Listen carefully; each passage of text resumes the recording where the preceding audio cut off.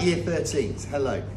I'm here to talk about some chromium chemistry. There's two specific elements where you need to know quite a lot of the colours and the chemistry. One is chromium and one is vanadium. So I've got some chromium compounds out here for you. Some of them you know already, some of them you don't.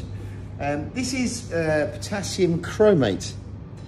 This contains the CrO42- ion. Now you've come across dichromate more often than you have chromate, but I hope you can appreciate the oxidation number of chromium here is +6. Of course, we've got two potassiums, so that's obviously two pluses there, and that would be 4 2 minuses, so that must be +6. So this is potassium chromate 6. So if I put potassium chromate, it's yellow. The chromate ion, chromate 6 ion, is yellow.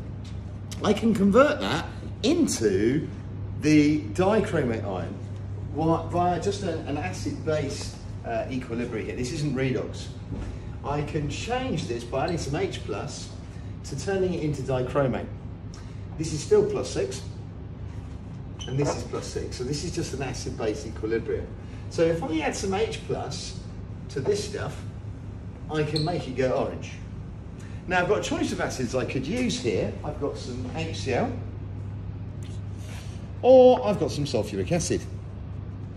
Now the reason why I put them both out there is to pose this question. You probably know that the dichromate is very, very oxidizing indeed, and has an electrode potential of +1.33 volts. Chlorine is actually slightly more oxidizing at +1.36 volts, but this is getting a bit close. It's very rare if we want to add protons to something that's very oxidized that I'm going to use HCl, because I could actually start forming chlorine in the lab. Technically, if we had standard solutions, it's not possible, because this should go from left to right, and the chlorine could actually oxidize chromium 3+ upwards, but just to be safe, we're just going to use H2SO4. So I'm going to put the HCl away, I'm not going to use that, and I'm just going to add some sulfuric acid. Look what happens. Whoa, isn't that nice? So it's gone orange, and this is what you know is dichromate. Okay, so you're more familiar with that. I can change it back though. So if we do the opposite, here we go. I've now got some orange dichromate. I can add hydroxide ion to form this back to being chromate 6. The other way around. The equation is a little bit harder to work out here. You need to have water on the right hand side and use 2OH-. It balances, you've got 9 oxygens on both sides. And the charge is balanced too. You've got 4- here and you've got 4- there. A little bit more difficult to do that. This is a bit easier. You're just trying to rip off 1 oxygen here because you've got 7 there. So you just need 2 protons and to form a water on the right hand side. This equation is a little bit harder to figure out. Okay, so this should go back to being yellow, so I add some sodium hydroxide, and there we go, it goes back to being yellow. And if I wanted to, I could play with this all day, right? It's great fun, this, there we go. And I could make this going back to being orange, there we go, look, there we are.